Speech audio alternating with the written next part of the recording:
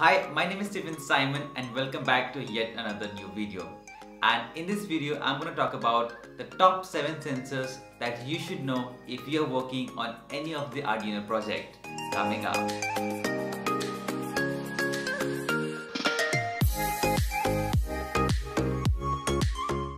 Alright, let's get into the video. So this video is going to be very short and quite descriptive. Also stay tuned at the end as I'm going to tell you the best platform or one of the best platform where you can get many types of IoT projects for free and you can also contribute to the same.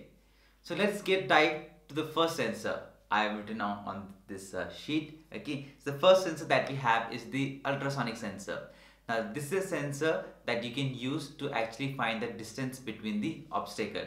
You use an Arduino connected with the jumper wires with the ultrasonic sensor, and it can actually detect how far any object it is from the sensor. Say suppose for an example for this project would be if you place this sensor in a table and that table has a study lamp, the moment you walk towards the table, the ultrasonic sensor will detect the distance and will switch on the study lamp. That is one of the example. Now the second sensor would be your DHT11 or 22 temperature and humidity sensor.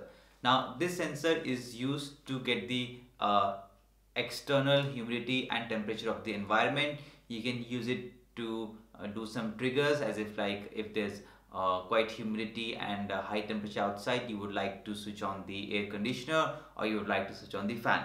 One of the examples it would be. The third sensor would be your smoke sensor. You also call it MQ2 gas sensor. Now you can use this sensor to create a fire alarm based system whenever there's any gas leakage. Now this sensor can detect many type of gases. Some to name are your LPG, 1-butane, propane, methane, alcohol, hydrogen, and of course your smoke. So the example that I gave is the fire detection, or for this would be your one of the best project that you would like to make. I'm going a little fast because they are just the names and just a small description about the sensors. The fifth one is your infrared sensor. Now again, this infrared sensor actually detects the amount of light. Also this can again be used for the fire alarms, as it can detect the flames. How does it do? Now this works not on the smoke, but it works on the amount of light intensity, and it can take the range of light from 760 nanometer to 1100 nanometer of wavelength. Often these are the wavelength of a flame. So if there's any flame in the room, this sensor can detect and give you an alarm.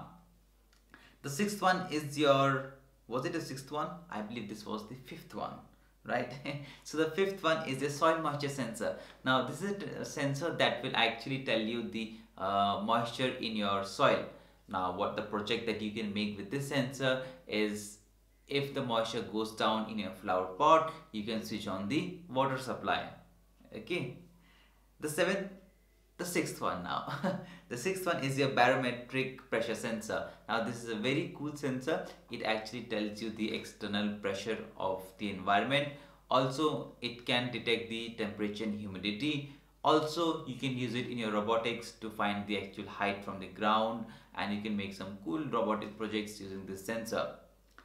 The last one is quite interesting, and it is the humidity and rain detection sensor. Now this is a sensor that can actually detect the rainwater. So what you can do is when it rains, you can actually trigger like, okay, when it's raining, you can put shade on your car or anything like that.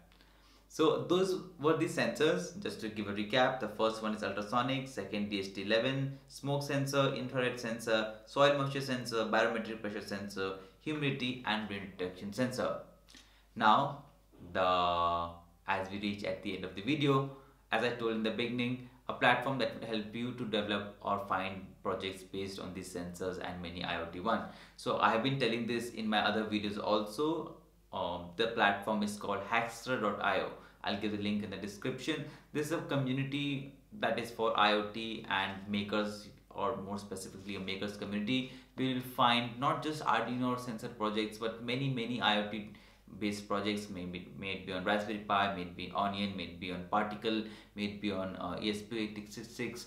You'll find almost all type of projects on hackster.io. So I would suggest you to go back to go on the to go so I would suggest you to go to that website and sign it up. It's totally free of cost, and get inspired from the projects that exist and start making the projects right after you end watching this video. That was all from my side. Thank you so much for watching. I upload videos on every Monday, Wednesday and Friday. Don't forget to like, share and subscribe my channel. Thank you so much. See you in the next video.